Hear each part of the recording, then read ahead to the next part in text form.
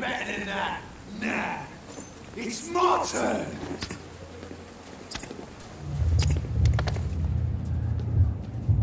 Rotten autocracy.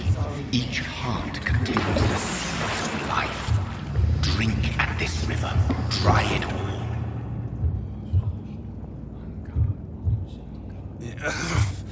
Oh, come on, you bastard. I won't bite. Sir, please. You've lost too much blood. Calm yourself. You think I didn't notice? Stop your staring and get me to an hospital, you arse!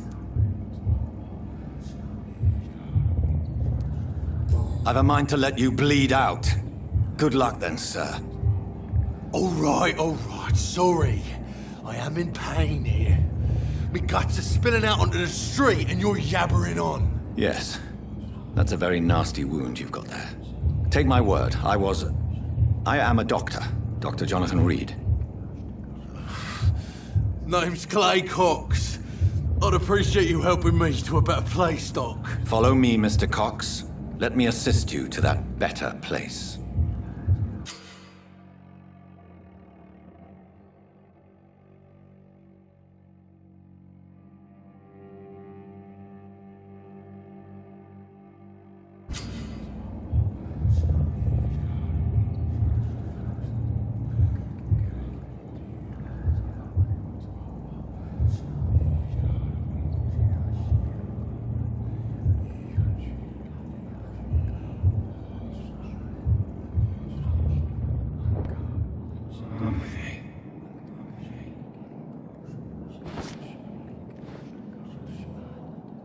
Bring this fading light into the shadows. Dance with him the dance of life and death.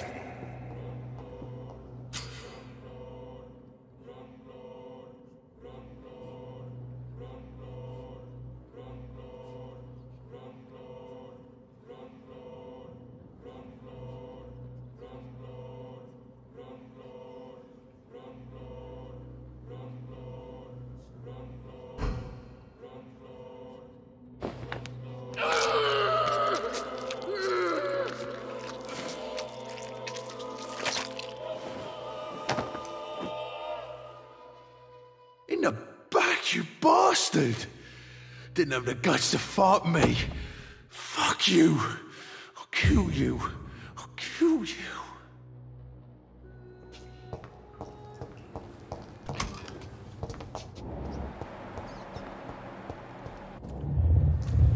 To taste a life, to embrace its most intimate secrets.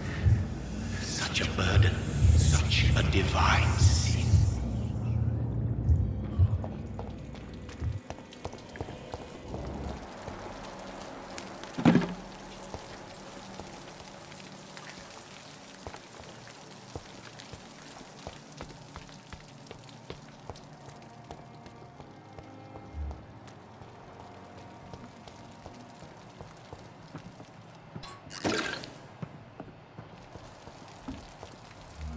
Doctor, where have you been?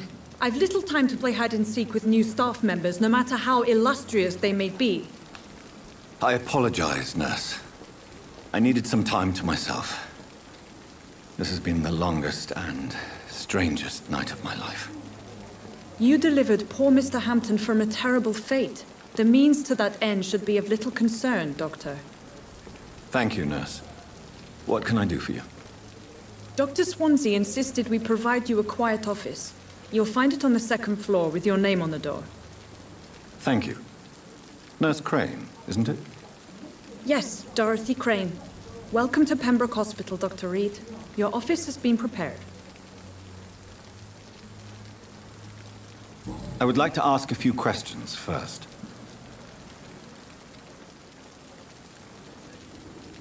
What kind of man is Dr. Swansea? Well, you accepted the job from him. I thought you would have known about your employer. Apologies, I've only just met him the once. This is sudden. I've only just returned to England. Dr. Swansea is a brilliant surgeon and the most compassionate physician. It's right to assume Dr. Swansea knows far more about me than I do about him. You'll get to know him soon enough, and better than me. The administrator has better things to do than mix with us.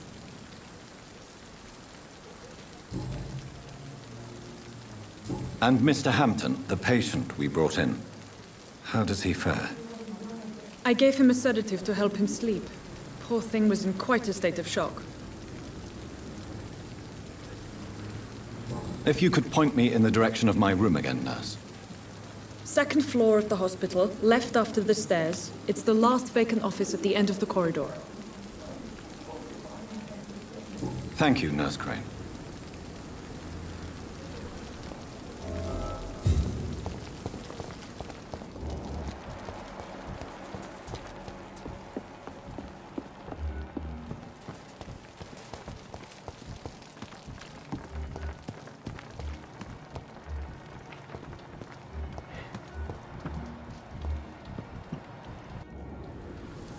Good evening, sir. I'm Dr. Jonathan Reed. I'm new here. I've already heard about you, Dr. Reed. I'm Milton Hooks, the ambulance driver for this shithole of a hospital. That's quite a blunt introduction, Mr. Hooks. You can call me Milton. I like to speak my mind, Dr. Reed. Perk of the job. Don't judge me, and I won't judge you. I'm not sure I understand what you're talking about. Well, I'm no doctor, but I'm pretty sure a gun can't be used as a surgical instrument. You have a keen eye. I learned to shoot during the war, and have carried one ever since. Old habits die hard. No need to explain, Dr. Reed. And if you ever need a better gun, remember, I may have something for you.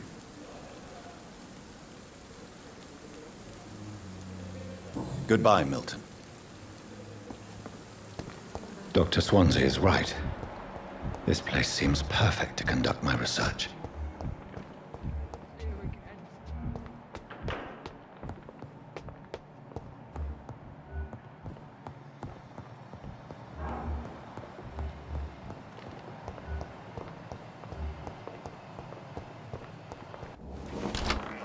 This must be the place. It's definitely away from prying eyes. Relegated to the shadows. A kingdom of my own. At least I won't be sleeping in a coffin.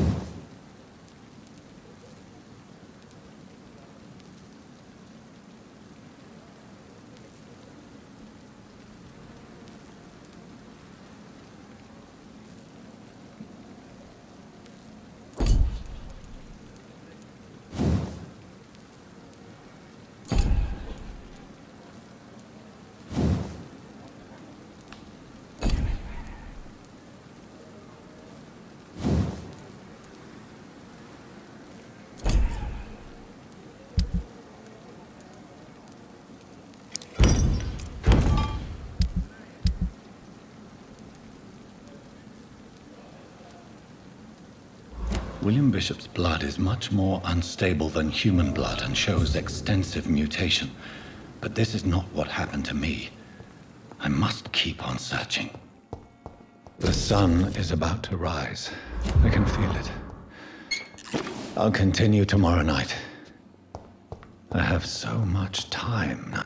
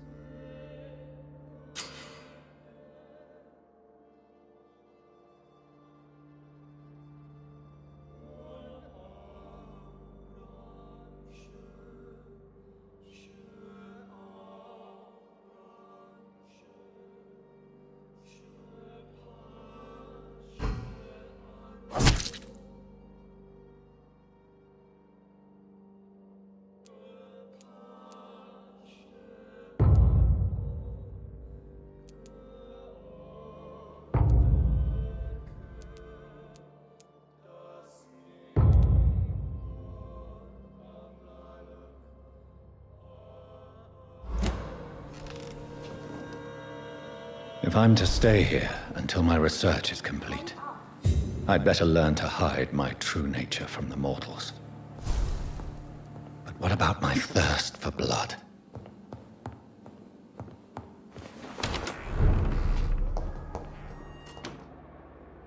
Yes, Nurse Crane? How can I help you? I'm so sorry. I know Dr. Swansea wanted you to rest, but we have somewhat of a crisis. A crisis, you say? Our supply of antiseptics is nearly depleted. I was hoping there was another box up here, but...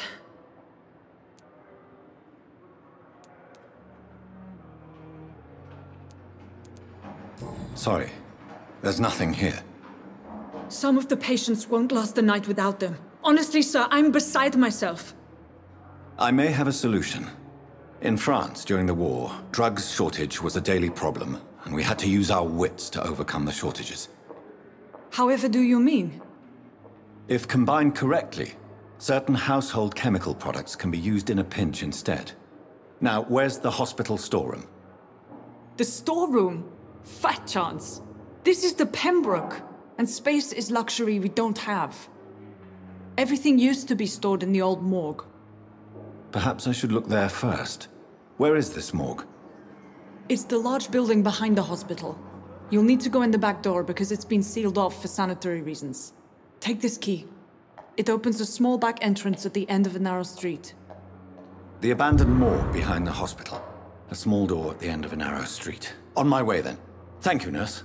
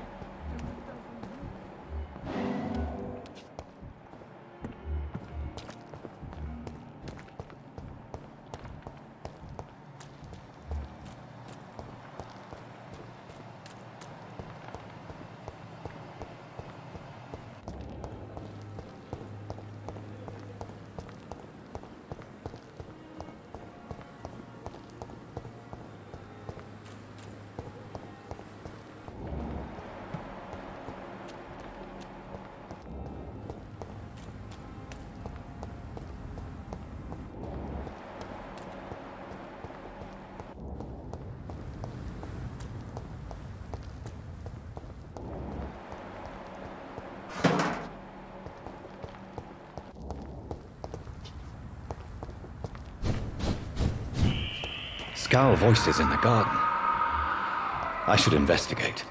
If they were to find somebody...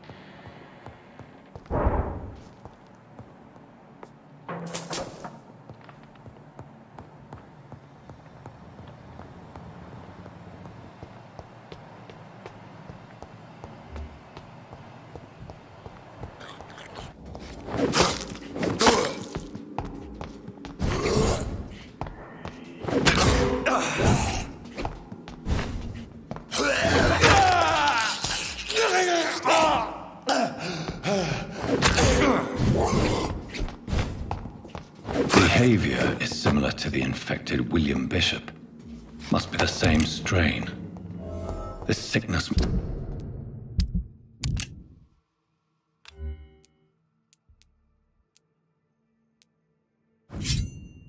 moves faster than influenza.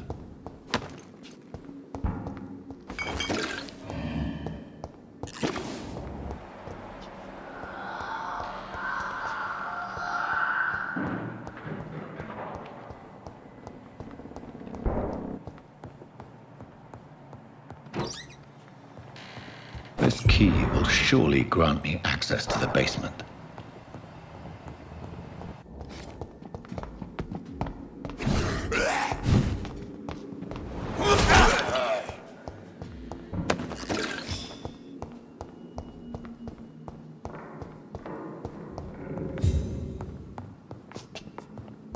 Balls of Mars, fortifiers.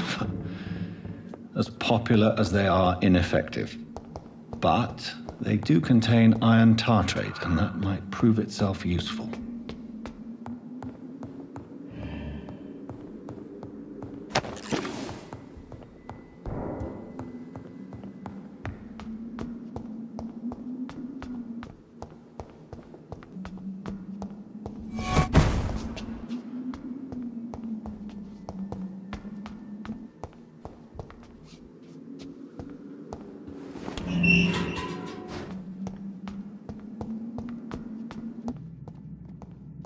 These scowls feed from corpses and the husks of animals. They're not after blood.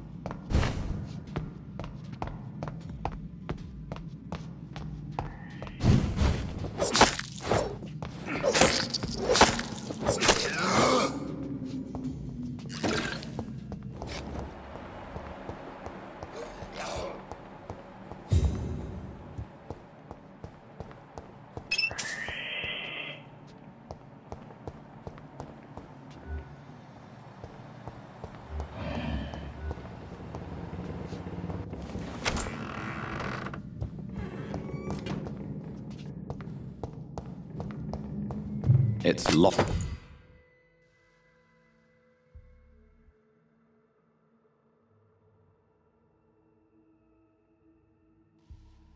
Locked, all right.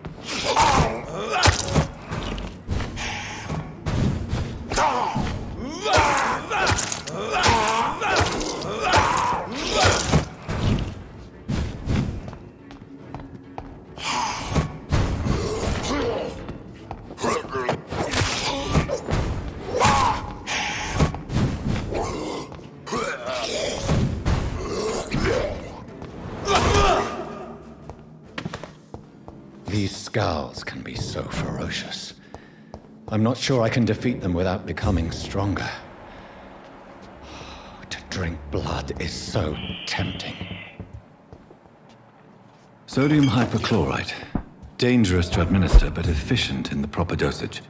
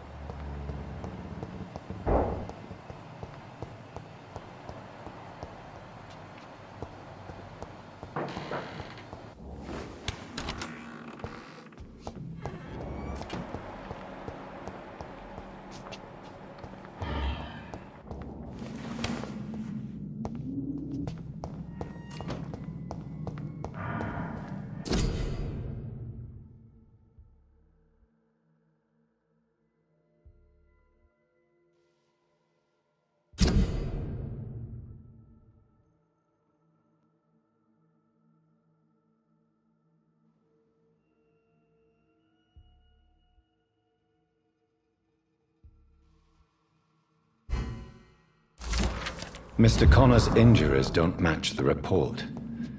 I'd better look into this.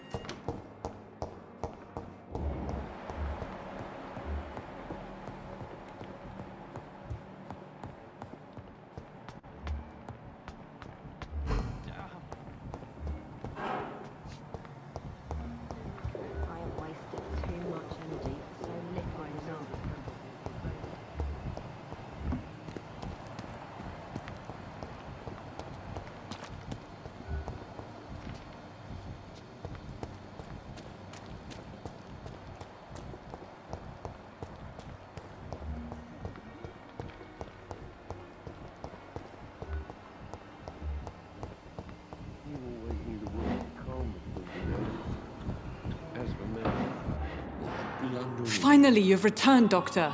Did you find anything of value? Yes, nurse. You've worked your first miracle, Doctor. Now, this patient here needs immediate treatment. Duty calls. When the storm has passed, I'll show you how to mix the remedy yourself with the same basic ingredients. Many thanks, Doctor.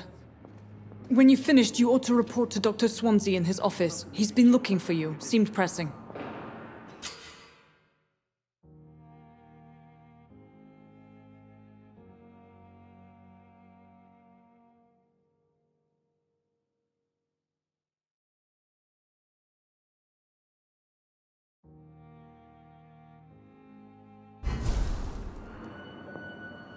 I'm all right. Don't waste your time with me. You always knew the words to calm the children, Helen. As for me...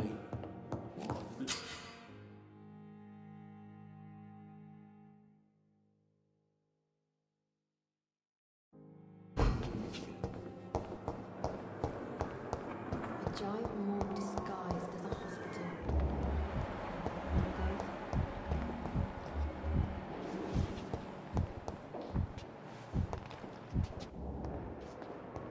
You? Good evening, sir. Can I help you? Unless you're here to fix my face. No. I don't think you can help me. I'm Dr. Reed. I've recently taken the position of head surgeon here. War injuries, am I right? You guessed right, Doctor. German shell took my pretty little mug right off. But they still call me Thomas Elwood.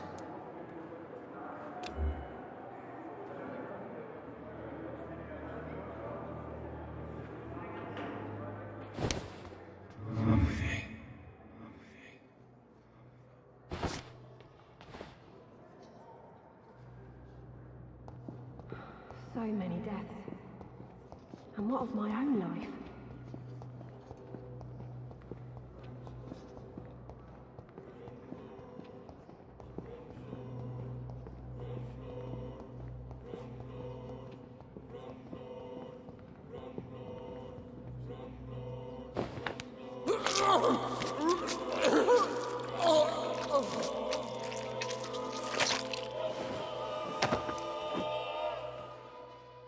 So this is how it ends.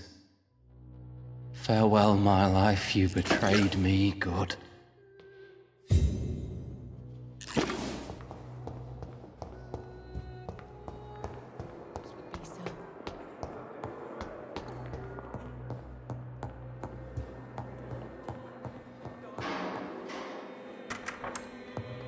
Please, Jonathan, come in. Fascinating, is it not? In the last decade, so many mysteries have been brought to light with our microscopes. The human body, biology's penultimate frontier. The more we explore its boundaries, the less we're able to trace a clear line between life and death. You, my friend, have a foot in both countries. The view must be vertiginous. It's at least as vertiginous as chatting about vampires with you, I would say. This must be all so new to you. This area of town, the hospital, a brand new life. How stimulating it must be. I wish I could share your enthusiasm, Dr. Swansea. But my condition defies scientific categorization. Undead? Unalive? Immortality defies logic. I cannot express my thrill at this serendipitous turn of events. The world's most eminent specialist in blood transfusions, a vampire. One might say a gift from heaven.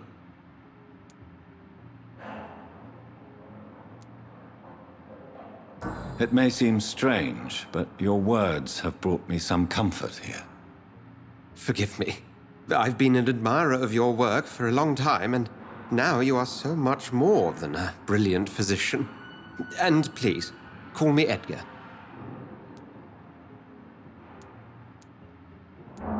There is no need to apologize, Edgar. You offered me sanctuary when I had none. Very well. I have a task for you, Jonathan. Something that will require all your newfound skills. Please, go on. The Pembroke only survives through the generosity of our benefactors. Unfortunately, our main donor has found herself in a bit of a bind. Now, if you could help her out... A spokesman or politician is what you need. That's not my calling. And until I come to understand what has happened to me, I require discretion. Discretion is in order, Jonathan. Lady Ashbury has recently received rather indelicate correspondence that, if revealed, would jeopardize her position.